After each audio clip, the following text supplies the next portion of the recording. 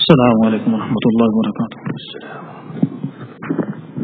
الله أكبر الله أكبر الله أكبر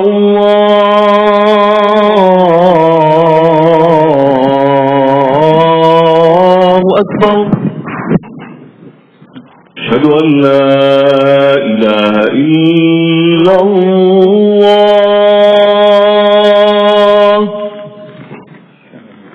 أشهد أن لا إله إلا الله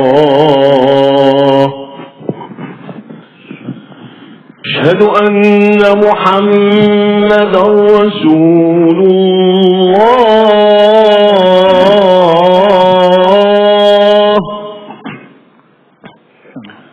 أشهد أن محمدا رسول الله حي على الصلاة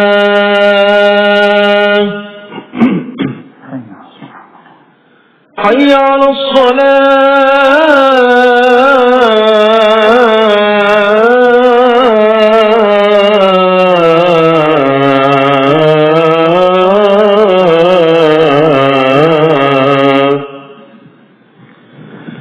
حي على الفلاح حي على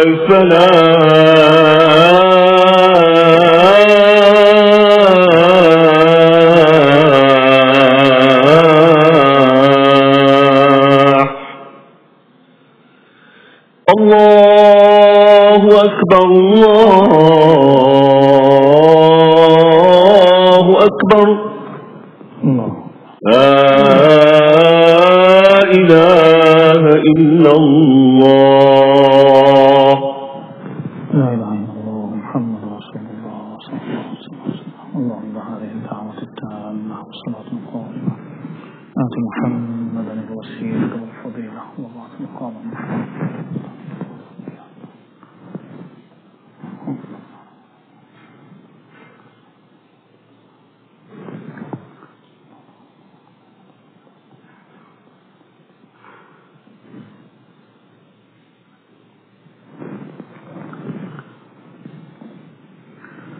الحمد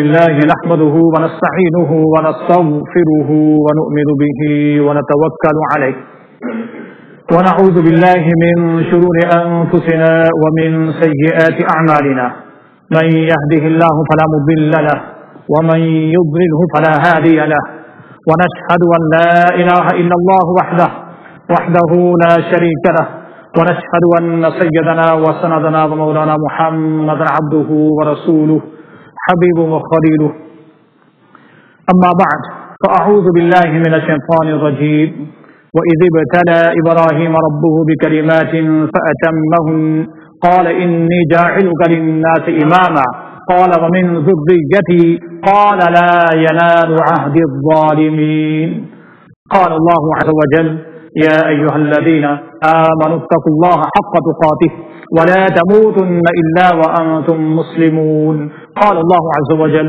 يا أيها الذين آمنوا اتقوا الله وقولوا قولا سديدا يصلح لكم أعمالكم ويغفر لكم ذنوبكم ومن يطع الله ورسوله فقد فاز فوزا عظيما. In the name of Allah, the most gracious and most merciful, all praise is due to Allah, the cherisher and the sustainer of the worlds. May choices, salutations and blessings be upon mine and your universal Rasul sallallahu alayhi wa sallam. I bear witness that there is none worthy of worship beside Allah. He is alone and has no partners. I bear witness that Muhammad sallallahu alayhi wa sallam, his servant and his messenger. Today is the first of Dhul Hajj. It is a season of virtues which will last for first 10 days of Dhul Hajj. Righteous actions are more dearer to Allah subhanahu wa ta'ala in first 10 days of Dhul Hajj than any other days. The Rasul sallallahu alayhi wa sallam said, one Ibn Abbas, قال رسول الله صلى الله عليه وسلم ما من أيام العمل الصالح فيهن أحب إلى الله من هذه الأيام العشر. قالوا يا رسول الله صلى الله عليه وسلم ولا الجهاد في سبيل الله؟ قال ولا جهاد في سبيل الله إلا رجل خرج بنفسه وماله فلم يرجع من ذلك بشيء أو كما قال عليه الصلاة والسلام. رواه البخاري بإسناد صحيح. Hazrat Ibn Abbas radiallahu anhu reported that Rasul sallallahu alayhi wa sallam said, there are no any other good actions more dearer to Allah subhanahu wa ta'ala than the first ashara of the Hajj. The good actions and the good amal are performed in first 10 days of the Hajj are more dearer to Allah subhanahu wa ta'ala. That is called the season of virtues. Rasul sallallahu alaihi wasallam was asked, Ya Rasulullah sallallahu alaihi wasallam, walal jihad fi sabilillah? Not even jihad and the striving in the cause of Allah subhanahu wa ta'ala? Rasulullah sallallahu alaihi wasallam replied, not even jihad, the striving in the cause of Allah subhanahu wa ta'ala, unless a person goes out with his wealth and his life and never returns with any of this. When he sacrifices all his wealth and even he sacrifices his life, he is superior. Other than this, afdal amal, righteous actions are more dear to Allah subhanahu wa ta'ala. We ask Allah subhanahu wa ta'ala, may Allah subhanahu wa ta'ala accept all our amals, and this is a command for us and this motivations for us that to increase our amal in the first 10 days of the Hajj with a fasting or charity or recitation of Quran or tasbihat, tahlilat, and along with helping people, giving smile, doing something which is helpful to other people, be beneficial. These are all good amal. And Hujjaj from all over the world, they are making their way to perform Hajj. Some of them, they're already there, and some of them, they are still on their way. And we ask Allah subhanahu wa ta'ala, may Allah subhanahu wa ta'ala accept their Hajj and bless them with the Hajj Mabrur and return them back safely to their families. And we ask Allah subhanahu wa ta'ala, may Allah subhanahu wa ta'ala bless us also visit of Haramain Sharifain, and may Allah subhanahu wa ta'ala give us tawfiq to perform Hajj, one of the pillars of Islam and obligation upon us. My respected brothers and sisters in Islam, Hajj is related to Sayyidina Hazrat Ibrahim alayhi salam. And another great action is performed by Sayyidina Hazrat Ibrahim alayhi salatu wasalam, which is commemorated, which is celebrated on the 10th of the Hajj, which is called sacrifice. Again, is related to Sayyidina Hazrat Ibrahim alayhi salatu wasalam. When Sayyidina Ibrahim alayhi salatu wasalam was asked to raise the foundation of Kaaba, after constructing of Kaaba, he was asked, وَأَذِّن فِي النَّاسِ بِالْحَجِّ. Now, go on the Mount Abu Qubais and announce for Hajj. And Sayyidina Ibrahim ﷺ asked, Ya Allah, who's going to listen to me? Allah subhanahu wa ta'ala said, your duty is to announce. I will convey your announcement even to the Alim Arbah. And who will reply, who will respond with the labbaik. And Allah subhanahu wa ta'ala will bless him as many as time he said labbaik. And this Hajj goes back to Sayyidina Ibrahim alayhi salatu wasalam. And all the actions that are performed, the rituals are performed during Hajj is related to Sayyidina Hazrat Ibrahim alayhi salatu wasalam and Hazrat Ismail alayhi salatu wasalam and Hazrat Hajra. And a Qurbani again, a sacrifice, the Rasul sallallahu was asked, Ma hadhihi al-adahi ya Rasulullah sallallahu alaihi wasallam. The Rasul sallallahu alaihi wasallam replied, Sunnata abikum Ibrahim.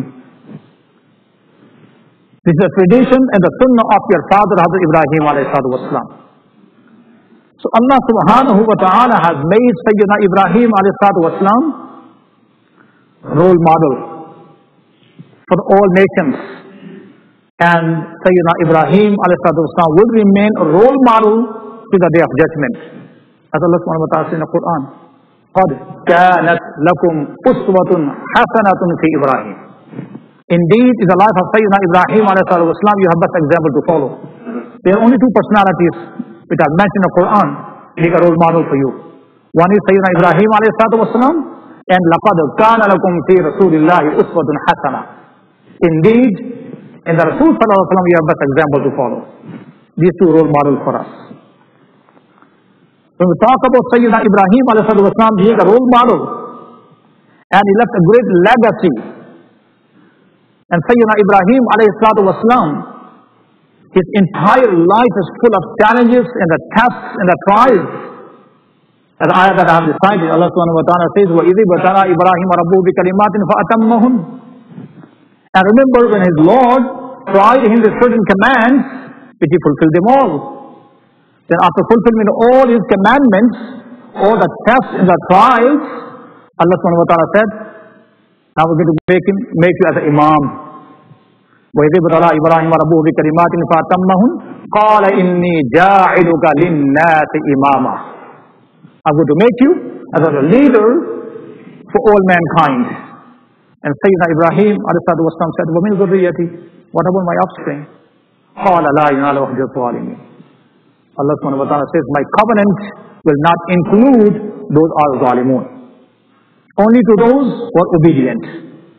Only to those who are following the commandments of Allah subhanahu wa ta'ala, not a rebellion, not a zalimun. So Sayyidina Ibrahim alayhi salatu wasalam has become a role model for us. As we all know that, how he suffered. His entire life is full of challenges, full of tests and trials. While he was a teenager, I could see that many teenagers are here. Sayyidina Ibrahim alayhi salatu wasalam, when he observed the people are indulging in evil and the misconceptions, he got up again. But these things that doesn't make sense. People are worshipping sun, moon and stars and idols. This doesn't make sense. Because whoever disappears, because sun, moon and stars, they disappear. The one who disappears cannot exist, cannot be our creator. إِنِّي وَجَّهْتُ وَجْهِيَ لِلَّذِي فَطَرَ السَّمَاوَاتِ وَالْأَرْضَ حَنِيفًا مُسْلِمًا. I turn to my face towards the creator of the heavens and the earth, who originated heavens and the earth. This cannot be your Lord. And he got up against oppression and suppression with logical and the rational arguments. And he got up against the tyrant king with the rational and the logical arguments.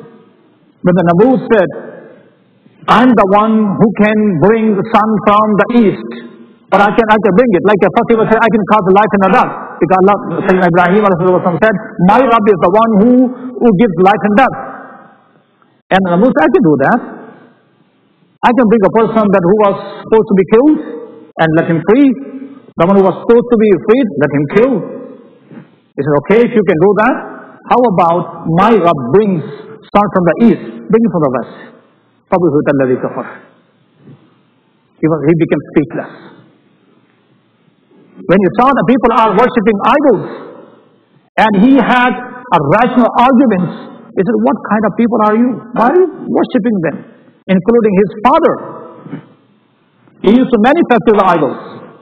As according to Hazrat Imam Mujahid and Hazrat Imam Qadada, or some other Salaf Salihin, they have mentioned that based on different opinions, that his uncle who raised him as a father, he used to manufacture the idols. So that's why it's called Ya Abati, Ya Abati. Ab is for both, for father and for uncle. So anyway, based on different opinion, his own father, he was manufacturing idols. And Sayyidina Ibrahim ﷺ said, Uffil lakum. Woe to you. They are not benefiting you, they are not harming you. And Sayyidina Ibrahim ﷺ, he took a serious actions. And in hadith that Rasul said, when you see any evil, try to stop with your hands. فَإِنْ لَمْ يَسْتَطِعْ فَبِلِسَانِهِ. At least speak out. فَإِنْ لَمْ يَسْتَطِعْ فَبِقَلْبِهِ. هَذَا أَضْعَفُ الْإِيمَانِ. But if you cannot speak out, then at least feel it. هَذَا أَضْعَفُ الْإِيمَانِ. It's a weakest of Iman. But Sayyidina Ibrahim ﷺ's Iman level was very high. It was so high And he went to the temple, he damaged all the idols. And we know the story. Then he says, when they returned back, they say, you know what happened? They said, ask the biggest one. Maybe he have done it. But he cannot speak. He cannot speak, he cannot harm. So why you people are worshipping this? قَالُوا حَرِّقُوهُ وَانْصُرُوا آلِهَتَكُمْ إِن كُنتُمْ فَاعِلِينَ. Then they came together. They said, if you would like to preserve your idols, your gods, burn him.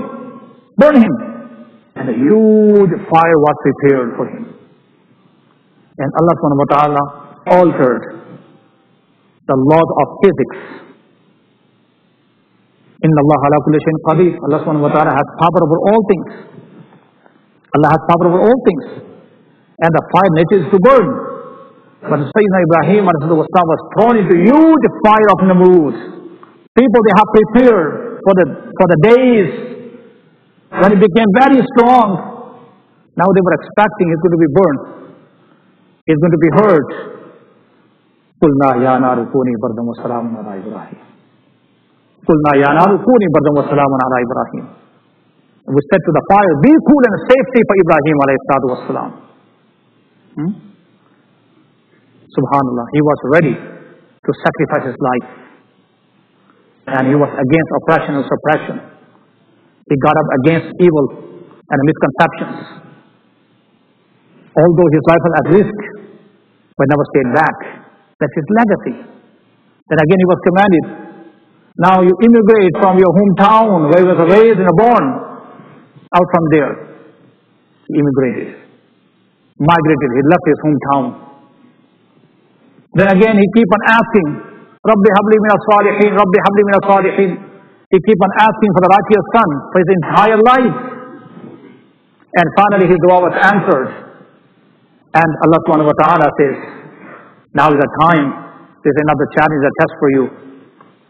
Falamma, when he was blessed with the righteous son, Hazrat Sayyidina Ismail alayhi salatu wasalam, when he was able to work with him, فَلَمَّا بَلَغَ مَعَ السَّعْيَ قَالَ يَا بُنَيَّ إِنِّي أَرَى فِي الْمَنَامِ أَنِّي أَذْبَحُكَ فَانْظُرْ مَاذَا تَرَى قَالَ يَا أَبَتِ افْعَلْ مَا تُؤْمَرُ سَتَجِدُنِي إِنْ شَاءَ اللَّهُ مِنَ الصَّابِرِينَ فَلَمَّا أَسْلَمَا وَتَلَّهُ لِلْجَبِينِ. Subhanallah. When his son was able to work with him, only the son, very beloved to him, very beloved to him. And when he had a dream and he consulted, he asked opinion from his son. Oh my son, I had a dream, I'm slaughtering you, I'm sacrificing you, I'm cutting your throat. What's your opinion? What's your opinion? Subhanallah. Look at the legacy of Sayyidina Ismail alayhi salatu wasalam. Ya abati fa'al ma tu'mar. Satajiduni insha'Allahu min as-sabirin. Oh my father, do it whatever you have been commanded. You will find me the patience. And they were not just talking. فَلَمَا أَسْلَمَا وَتَلَّهُ لِلْجَبِينِ. And he did it. They were not just talking, but he implemented. And when he was trying, and even before that, when the shaitan obstructed, and Sayyidina Ibrahim pelted the shaitan, and this became a legacy, this became a tradition, this became a sunnah of Ibrahim. Millions of people around the world, whenever they perform Hajj, became part of Hajj. They are going to pelt shaitan, although we don't see the shaitan there. But Sayyidina Ibrahim's actions were loved so much that whenever shaitan obstructs you, he is creating disturbance and worsening you, that we have to do something. If we are not pelting, say, A'udhu billahi min shaitan rajim. Carry on your good work. Carry on good amal. Sayyidina Ibrahim got ready. Now the thing that we have to learn from here, there's a point that I'm going to share with you. MashaAllah, I could see many children. They are getting ready to go back to school. They have a long break. And majority of us, we are immigrants. We migrated from subcontinent or from Middle East, from other part of the world. And our intention is to make our life better and make our children's life better. That's our intention. But the greatest challenge that we are facing today, maybe some of us, alhamdulillah, we think and we thank Allah subhanahu wa ta'ala, the children are on the right track. But what happens when we would like to preserve our culture and our deen, but children are not in our hands? That's a challenge.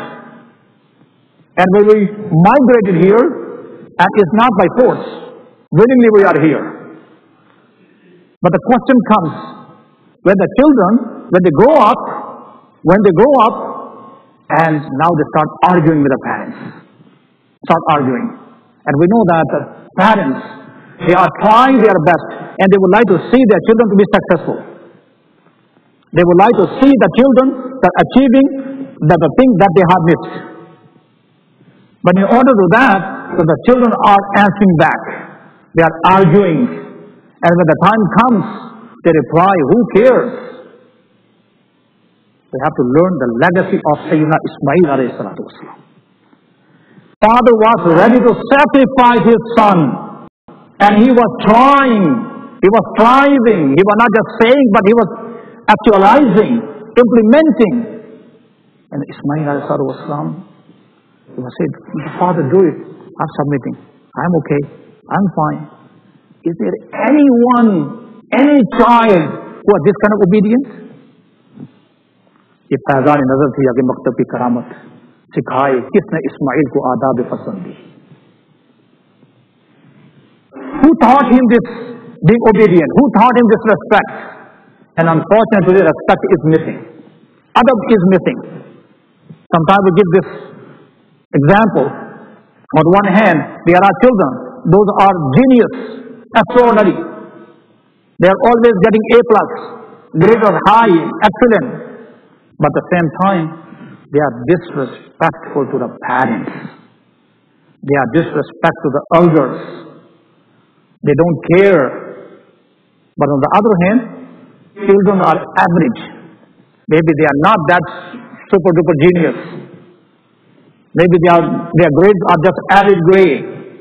But they are respectful. They are very respectful.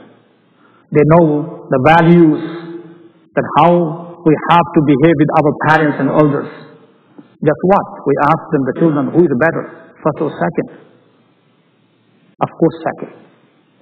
The one who is respectful, who is taking care of the parents, those who are obedient to the parents, they are the one who are genius, actual genius. But those are the genius, they call themselves the genius or the smart, but with no respect, equal to zero. They are achieving anything in their life, then who cares? It's for them. It's for them, but if they are not respectful, but we are asking to be both. Both. Be smart, be good, but at the same time, be respectful. This is very important. And from there we have, although we know the stories, there's nothing new that we are sharing something new, but this is a reminder for us. Time to time we remind for us. Sayyidina Ibrahim alayhi salatu wasalam, he submitted. He was commanded to immigrate, he submitted. He was commanded to sacrifice his son, submitted. He got ready to be sacrificed, he got ready to burn for himself, he ready to like to jump into the fire, he submitted. فَتَوَكَّلْ عَلَى اللَّهِ فَهُوَ حَسْبُهُ. We need tawakkul now. Our tawakkul is weak. We don't wait for the time. We are also facing challenges in our life. Individual, we are facing challenges whether health-wise or economically, that we have no jobs, we are suffering, we have family issues, we have relative issues, we have that issue, this issue. We have many, many things in our life. But we become restless. We have no patience, we have no sabr. We would like to see the result immediately, right away. Instant reward. The results. If we expect that one, maybe we cannot get it. And we start complaining. The thing is that, wait for the time. Do the right things. If we do right things, wait for the time, then Allah subhanahu wa ta'ala's promise will be with us. The time will come, you will overcome these all challenges and problems. And never think that sometimes, we are human beings. We think that someone is living a prosperous life, is a happy life, he has no problem in his life, mashallah, he is well-to-do, financially he is sound, physically he is okay, he is good, everything is perfectly fine, maybe he is waliullah. This is our conception. It doesn't necessarily have to be. And on the other hand, we see the people are suffering. They have financial problems. They have health issues. They have family issues. Many things, but they are trying their best to be on the right track. And we think maybe they are humiliated. They are punished. It's not necessarily. We have to do our things and leave it on Allah subhanahu wa ta'ala. Carry on to the righteous things, the right things that we're supposed to do. Then have a tawakkul on Allah subhanahu wa ta'ala. So this is the legacy of Sayyidina Ibrahim alayhi salatu that we learn. He was kept up at the end, and Allah subhanahu wa ta'ala made him a leader, a role model. And if we would like to become a role model, maybe not for everyone, at least for our children, at least for our family members, we have to follow his legacy. And that the children, if they would like to take a lesson from Sayyidina Ismail alayhi salatu wasalam, be respectful. Be respectful. Without adab, everything is zero. With the adab, you are somebody. You are somebody. Then we will be happy, alhamdulillah, we made a right decision to be here. We made a right decision that to leave our hometown, our family members, our parents, our siblings, and we immigrated, we migrated here for that purpose, and alhamdulillah. But when we see that we are okay, but our children are in our hands, it hurts. It hurts. Try to work with one another. We have to cooperate with one another. If you see, if I could be helpful with any other family members, the other children, if you see they are not in their hands, so we should try our best to help them to cooperate and learn the legacy of Sayyidina Hazrat Ibrahim alayhi salatu wasalam and Sayyidina Hazrat Ismail alayhi salatu wasalam. Allah Ta'ala has made them role model. May Allah subhanahu wa ta'ala give us tawfiq to follow their footsteps, and may Allah subhanahu wa ta'ala accept all those who are performing the Hajj. May Allah subhanahu wa ta'ala bless them, all those who are preparing for the sacrifice and the first Ashara of the Hajj. May Allah subhanahu wa ta'ala give us tawfiq to increase our a'mal. أقول قولي هذا وأستغفر الله لي ولكم ولسائر المؤمنين والمؤمنات إنه هو الغفور الرحيم.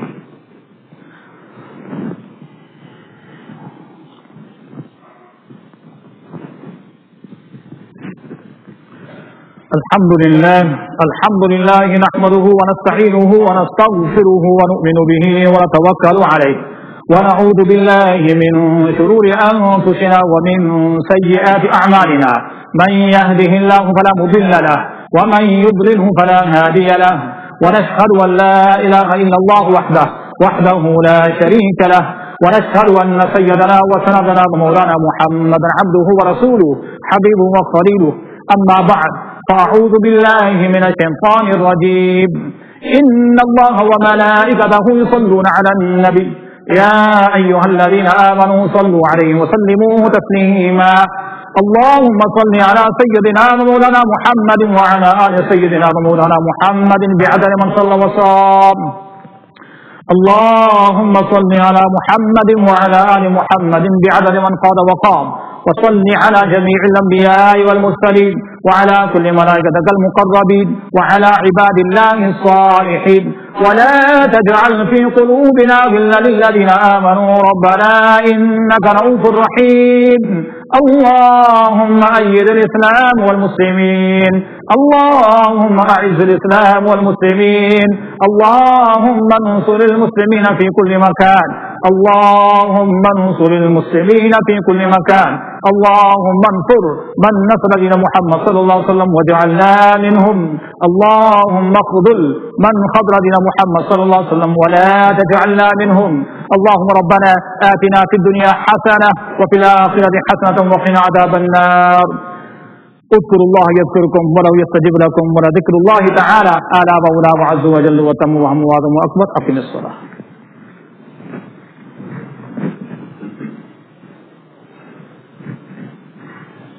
الله أكبر الله أكبر. أشهد أن لا إله إلا الله. أشهد أن محمدا رسول الله. حي على الصلاة حي على الفلاح. قد قامت الصلاة قد قامت الصلاة. الله أكبر الله أكبر. لا إله إلا الله. لا إله إلا